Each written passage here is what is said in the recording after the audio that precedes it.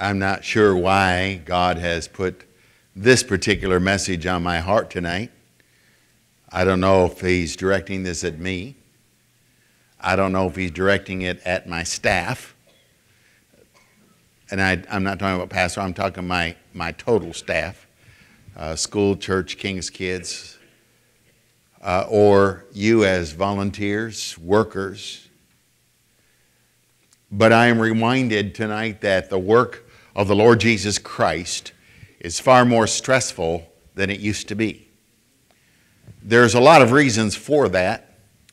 I think that in some ways the roadside has been littered in the last couple of decades with people who have quit on God, burned out.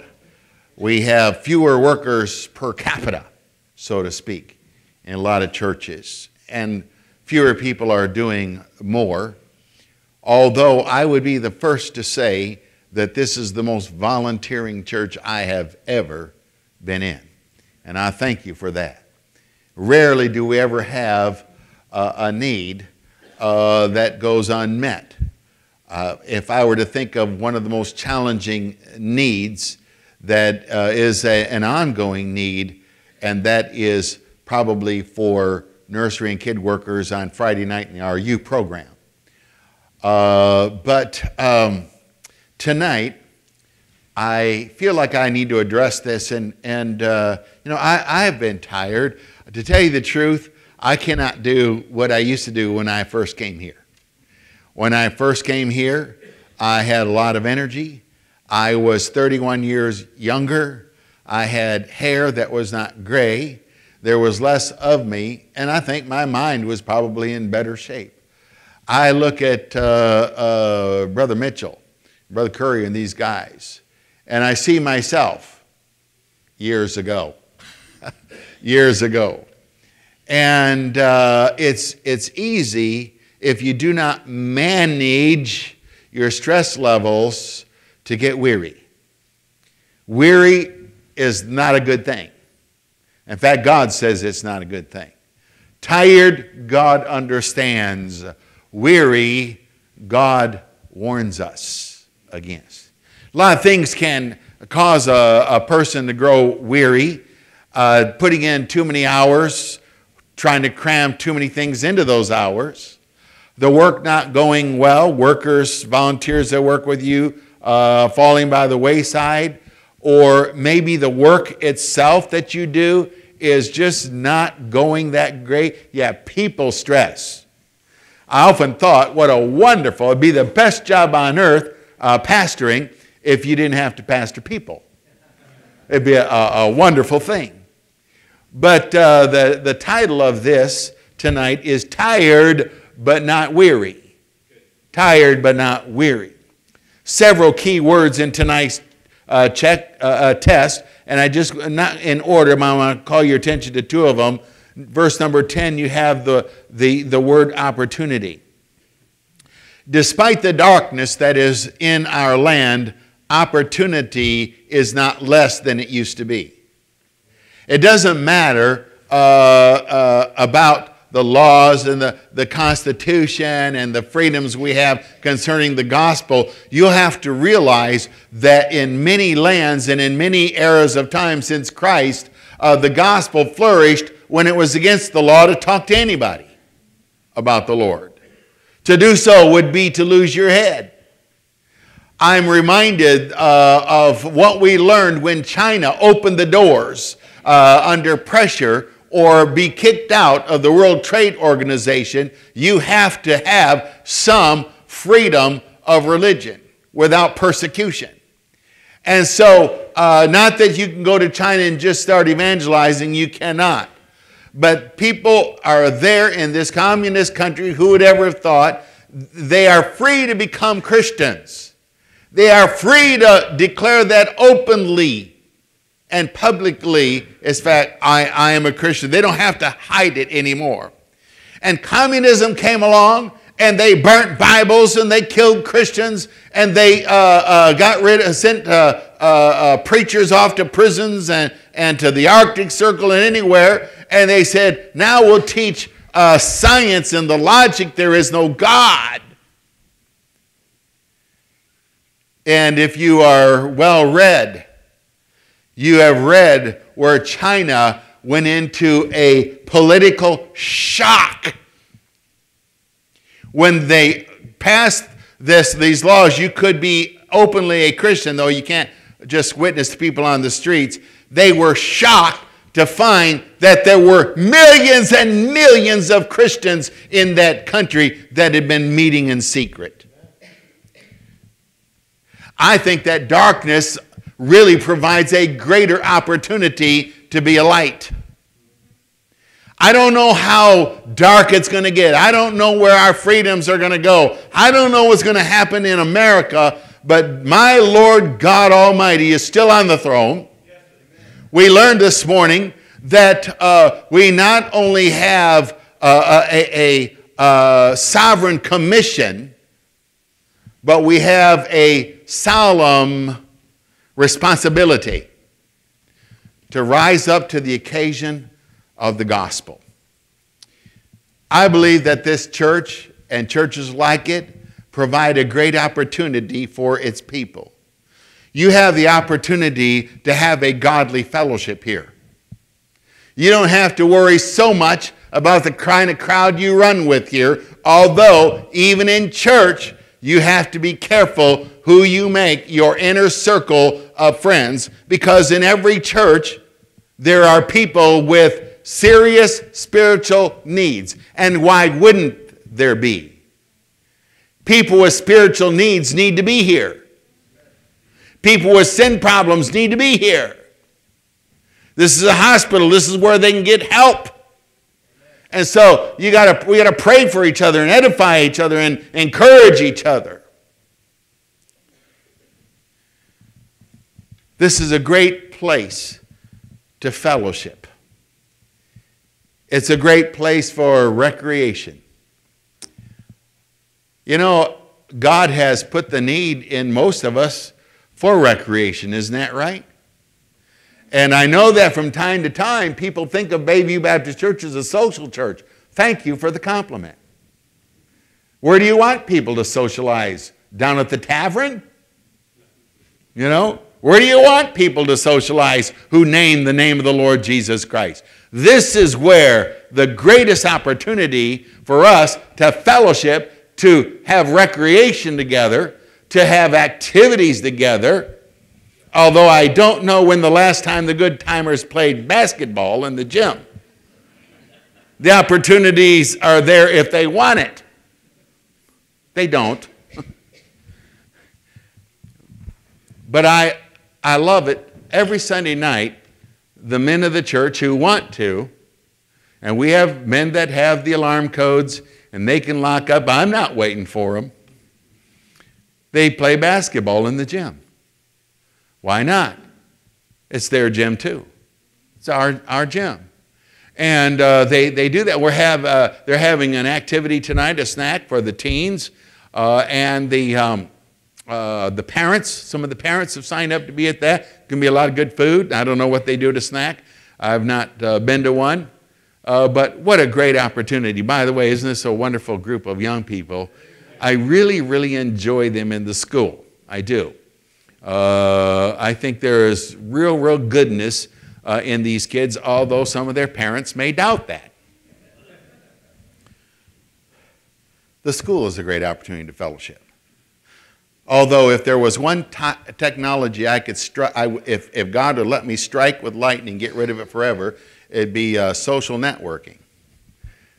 That has been a blessing and a curse, but it's been a little bit more of a curse than it has been a blessing. Amen, Brother Thibo. Amen, Brother Thibo.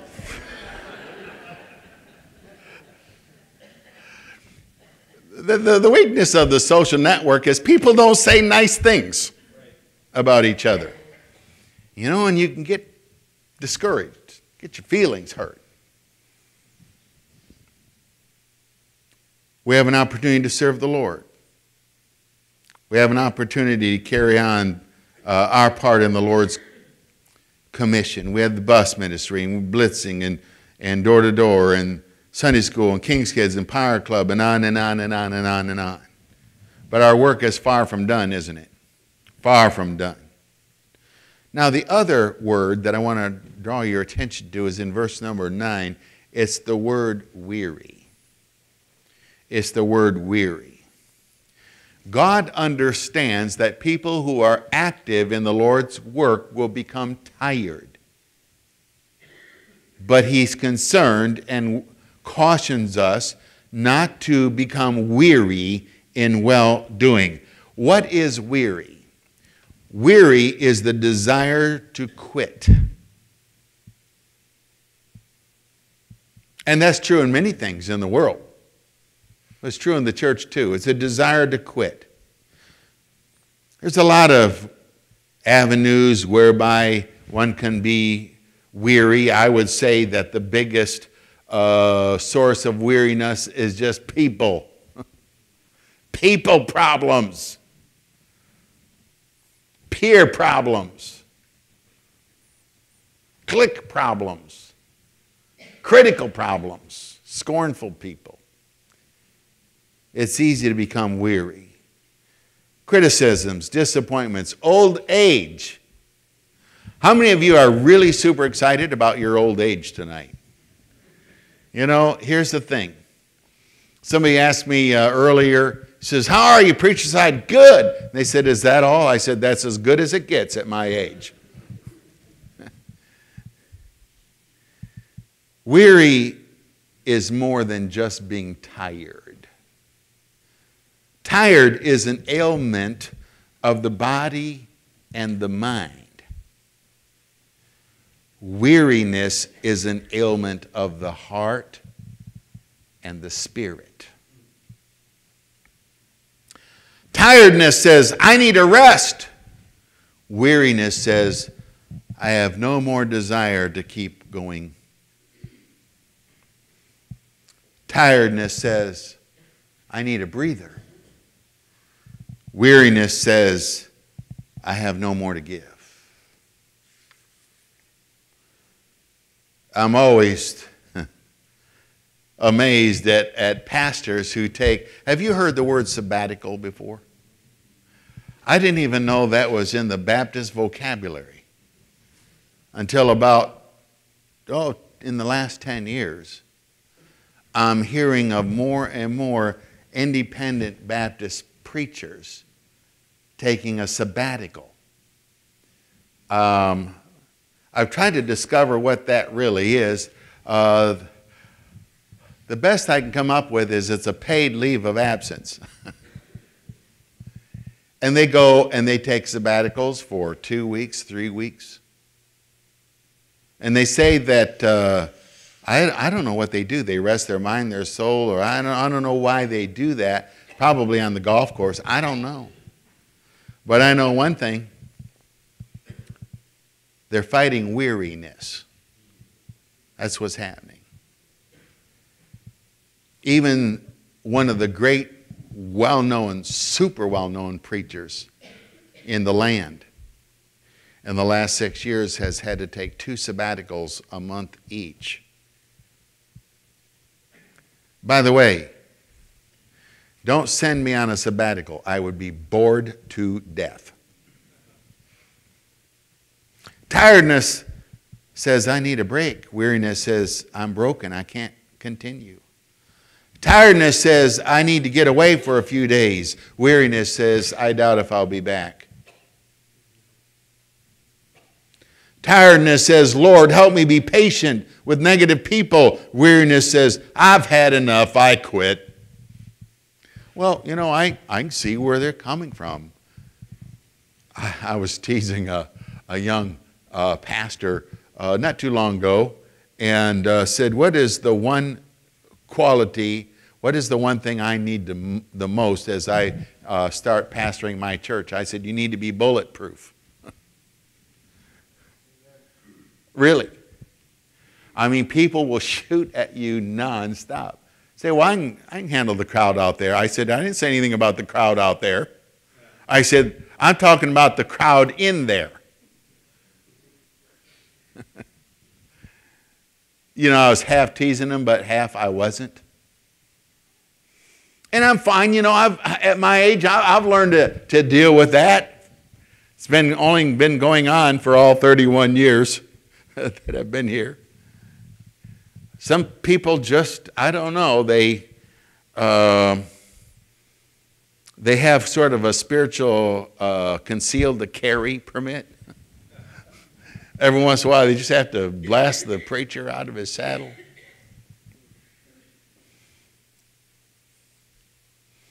I asked a very dear pastor to me who retired when I thought it was really kind of weary. I couldn't understand. And had left this church that was of some size and a great Christian school and took a little tiny church in the middle of nowhere. And I said, why did you do that? He said, people, I'm just too old to take it. Well, you know what? Here's the thing. God said, don't get weary. If you get weary, you're going to quit and you're going to get out of the will of God. God says, I'll help you. I'll help you. Just a little farther and you'll be home. You will reap the harvest if you do not faint. There is strength and refreshing to be gotten from the Lord, but we must not faint. You know this text. In Isaiah chapter 40, verse 28, it says, hast thou not known, hast thou not heard, that the everlasting God, the Lord, the creator of the ends of the earth, fainteth not, neither is weary. There is no searching of his understanding. He giveth power to the faint. To them that have no might, he increaseth strength. Even the youths shall faint and be weary, and the young men shall utterly fall. But they that wait upon the Lord shall renew their strength. They shall mount up with wings as eagles. They shall run and not be weary, and they shall walk and not faint. I think the thing that hit me in the face the most from this text is weariness is not an old person's problem. Even youth faint and quit. Weariness, just say, I'm tired of all this. I'm quitting. You're not just tired, you're weary. You're in a very dangerous spiritual point in your life. And the Lord said, even the youths will faint. Now, some of them. And so it is important that all of us know how to deal with weariness with the Lord's help. Matthew chapter 11, verse 28 says, come unto me, all ye that labor and are heavy laden, and I will give you rest. I want to give you 5 things you can do. I'm not going to preach these per se. Probably I'm mostly going to just give them in a way you can write them down in your life journals. But here are 5 things you can do to deal with weariness. Number 1, clearly, especially for those of you who are always, always busy. Now, this message probably isn't needed by lazy people. They'll never get tired, let alone weary. But number 1, do not spread yourself too thinly. I've seen more new Christians do this right out of the starting gate and burn out before they ever get started, and you don't see them anymore. They got so much zeal, they want to be in everything. Man, they want to work on a bus. They want to help in King's Kids. They want to work in children's church. They want to do this. They want to do that. They want to do this. They want to do that. And you can't hold them down. And the preachers have to say, look, you're going to pace yourself or you're going to burn out. And they don't believe you. They don't believe you. Not me. Man, I've got energy to burn. Yeah? Well, energy burns out too. It's like a propane torch. It'll burn bright or hot, but pretty soon that cylinder is going to run out of propane. Do not spread yourself too thinly. Listen to this. You can do 10 things poorly, or you can do a couple things really good. I hope all of you will remember that. You can do 10 things. Anybody can hold down 10 responsibilities and be mediocre about getting it done. You can do 10 things poorly, or you can do a couple of things really well. You know you have a problem if you say, oh yeah, I'm really involved in there, in that. I'm in everything. Ever heard somebody say that? I'm really involved at my church. Man, I'm in everything. Well, I don't like to hear that because they're not going to last. They'll get tired first. And when you're tired, you can't deal with people problems as well as when you weren't tired. And tiredness will turn to weariness, and weariness causes people to quit. Number one, do not spread yourself too thinly. Number two, maybe I'll preach next Sunday night. Some of you need to spread somewhere. I don't know what I'll preach next Sunday night. Number two, stay excited about your assignments while praying for everyone else's. Concentrate in your own area. You can't afford to get involved in other people's areas. What'll happen? Well, you have all of your concerns and stresses, and then when you get involved in their areas, you add all of theirs to yours. And you've doubled your stress load. Don't do that. If you work in the nursery, don't worry about what's going on in the buses. If you work on the buses, don't worry about what's going on in the nursery. Now, I just chose those two. I'm not aware of any problems between those two departments. Those were the most extreme ones I could think of. Listen, and this doesn't go on, but I'm telling you that those who work in the nursery would have enough to concentrate on without saying, did you hear what happened on that one bus this morning? Listen, if it was one of our buses, it happened. I promise. It wasn't anybody else's bus, it was our bus somewhere. Why? Listen, these kids are not coming out of church homes. They're not. They didn't grow up in church.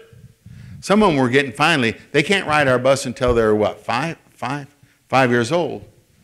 So some of them are literally growing up in church. But they're not growing up in Christian homes.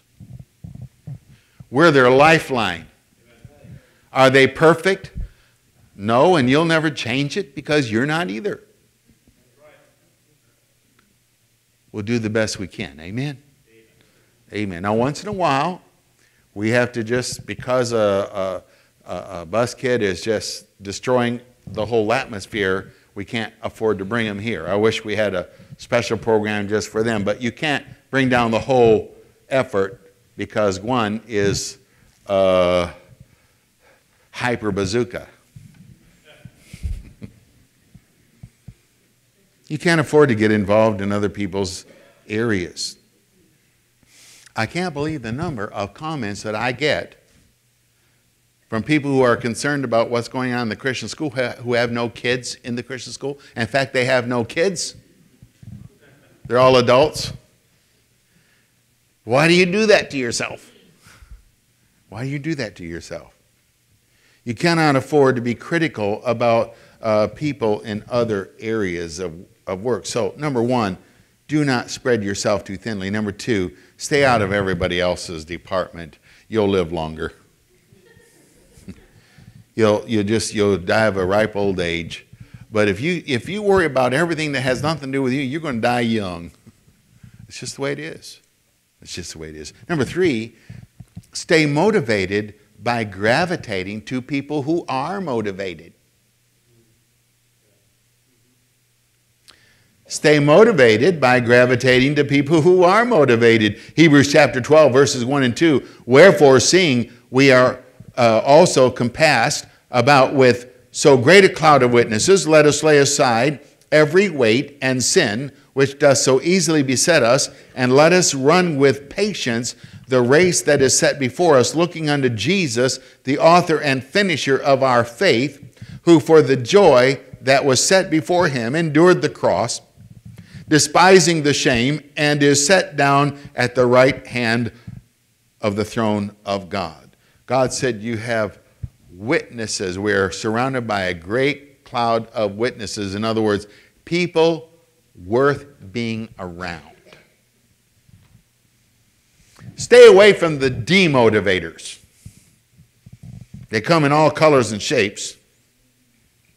There's a one-eyed purple pessimist. He's always saying, that'll never work. Stay away from that person. There's the lizard. I don't gossip. Why everything I say is always true. There's the pecker beak vulture. Loves to pick people apart with criticism.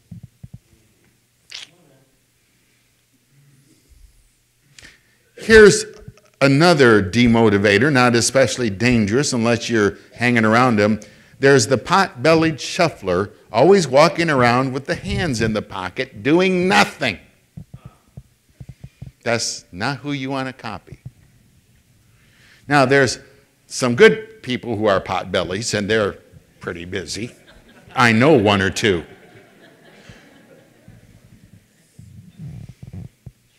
Stay away from the bubblehead. He knows it all. Never wrong. There's the snake in the grass, disloyal to the church and the church staff and the pastor. You don't need to be around that kind of a person. You just don't. They'll destroy you. There's Mr. Athlete's foot, always kicking people when they're down.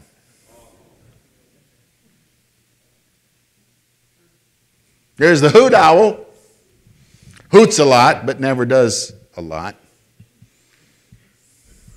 There's the 3 blind mice. They never tell you when something is going right. They only speak up when something is going wrong. They're blind to everything that is good. There are people who are constant, incessant critics, almost to the point where they suffer from an OCD, an obsessive compulsive disorder. They just have to tear everybody up all the time. It is their nature. You don't need to be around those kind of people. So, here's 5 good things. Number 1, do not spread yourself too thinly. What are we trying to prevent tonight? Getting tired? No. Because if you're doing what you need to be doing, you're going to be tired sometimes. If you're never tired, you're not doing enough. We're trying to keep you from getting weary where you quit. Number 1, do not spread yourself too thinly. Number 2, stay excited about your assignment. Number 3, stay motivated by gravitating to people who are motivated. Number 4, I said there were 5. I lied. There must have been 5 at one time, maybe when I was thinking about this message, and I only managed to get 4 of them written down. 4, finally, keep on serving the Lord even when you do not feel like it. I learned that one from Brother Hiles years ago. I'll never forget when he preached that in pastor school. Man, I was young. I wasn't even in Illinois yet. It was so long ago. And he said this: if you will keep on serving the Lord when you don't feel like it, God will see that you are serious about serving the Lord, And He'll make sure you don't stay that way. He'll make sure you feel like it again. He said if you have a Sunday school class and you don't feel like teaching anymore, but you know you're supposed to be, keep on doing it even though you don't feel like being a teacher anymore. And God will restore after He sees that you are serious and you're not a quitter. He will restore your feeler. Is that a good sentence? 1 Corinthians 15:58, therefore, my beloved brethren, be ye steadfast, unmovable, always abounding in the work of the Lord, for as much as ye know that your labor is not in vain in the Lord. Now, I've been the pastor, I've been here for 31 years, been on the pastoral staff for most of those. I was the head pastor, almost all of them. And I can tell you, there were lots of times, and some not so long ago, I didn't feel like pastoring anymore. And I could tell that I was getting too close to being weary. And I dealt with that spiritually, and I found out something. What Dr. Howell said is still true. You keep doing it even when you don't feel like it, and one day God will see you're not a quitter and you're serious about serving God. You'll just wake up one morning and you'll feel like it. Say, how do you know when you feel like it? When breakfast is the first thing on your mind. If you feel like eating, you're feeling pretty good. I really am enjoying pastoring right now. Oh, I tease my wife from time to time, you know, about retiring my daughters, or I'll say, boy, that little old country church looks better all the time, and she always says the same thing. Yeah, you'd ruin it and try to grow it.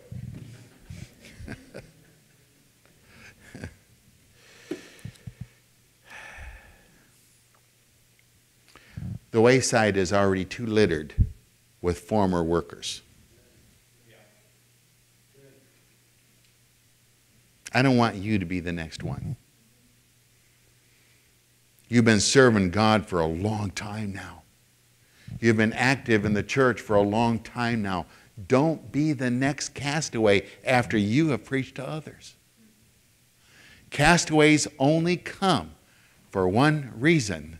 They got weary and they quit. Don't be the next one. Don't be the next one.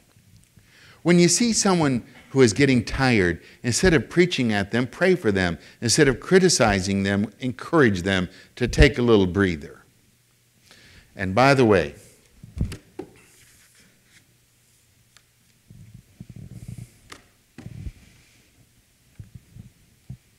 it's okay to get to a quiet place with nobody else around and just cry once in a while.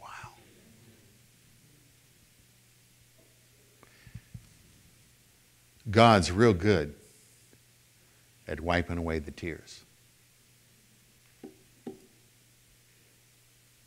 Don't quit. Manage it. If you want some encouragement, come to one of our staff, come to me. I maybe help you with a little game plan just to manage it and reduce the stress a little bit and get back where you really feel like serving the Lord again. But don't quit. Don't quit.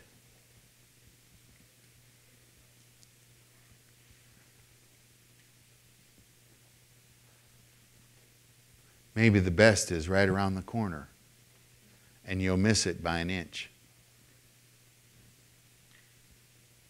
You'll miss it by an inch. Let's pray.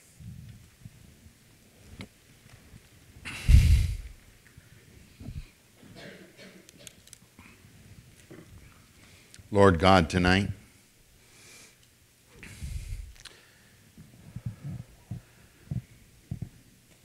don't let anybody else quit.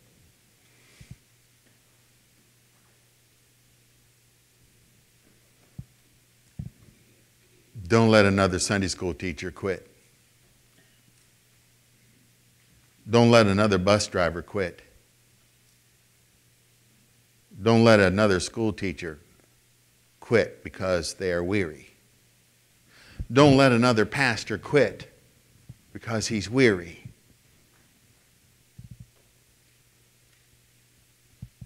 I know that you want to use us, and this country needs us because it needs you. And we just need to hold together. I believe that you may be coming soon for us in the rapture. But I pray that we'll live our lives like it could happen this week. Help us to stay excited. Help us to stay together and hold together. And Lord, some are tired. That's okay. They may need just a little bit of rest. But I pray for those in our church tonight who might be very close to being weary. God, don't let that happen. Please, Lord, help them not to become weary in well-doing. In Jesus' name, amen. Shall we stand together? As always, the altar is open. If you'd like to come and just spend some time as the music begins now, you're welcome to come.